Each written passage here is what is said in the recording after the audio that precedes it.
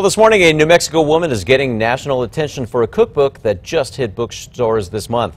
It's making Tex-Mex, along with Mexican cuisine, healthier for those with diabetes. News 13's Sarah Yingling spoke with the author and has more. Good morning, Sarah.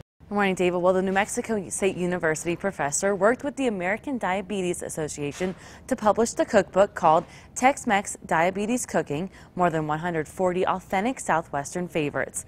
It features healthier versions of Tex-Mex favorites like enchiladas, burritos, tacos, and queso dip.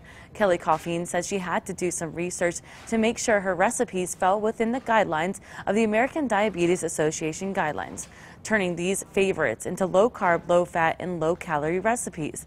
According to the American Diabetes Association, about more than 1 million American children and adults have type 1 diabetes, including Coffeen's mother, who recently passed away. Coffeen says she had to think of healthy, diabetic-friendly recipes to plan not only for her mother, but for her family.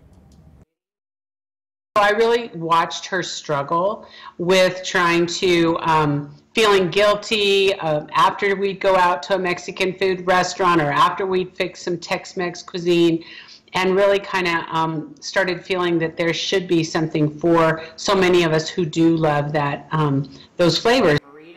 Her book is now for sale online on Amazon, Barnes & Noble, and American Diabetes Association website. Coffeen tells me she's already in talks to work with the American Diabetes Association on more cookbooks. Back to you.